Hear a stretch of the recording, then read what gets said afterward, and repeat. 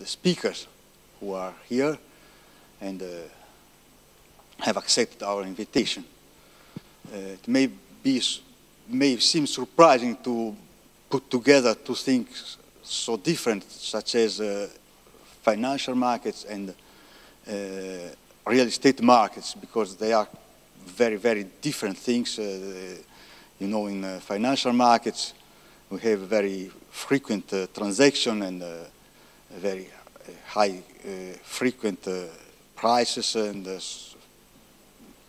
transactions are very quick, and in the real estate market, transactions are low, slow, and very infrequent, and they seem very heterogeneous things, and may be surprising to put together these things. But in the last 20 years, we have seen many bubbles, both in financial markets and in real estate markets, and then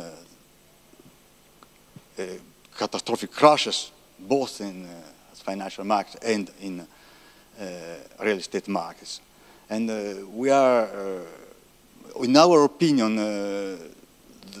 this happens because prices does not reflect values, and at least in the extreme up and downs of the market.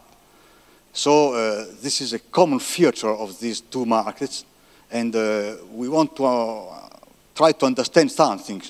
We think that there is some common force, I don't know, perhaps, let me say, perhaps an animal spirit, I don't know how to call it, which drives these phenomena in both markets.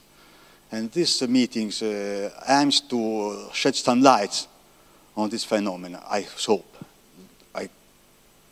I'm sure that we are not able this evening to understand why this happens, but I hope that we are able to shed some light on this phenomena. This is the aim of this meeting.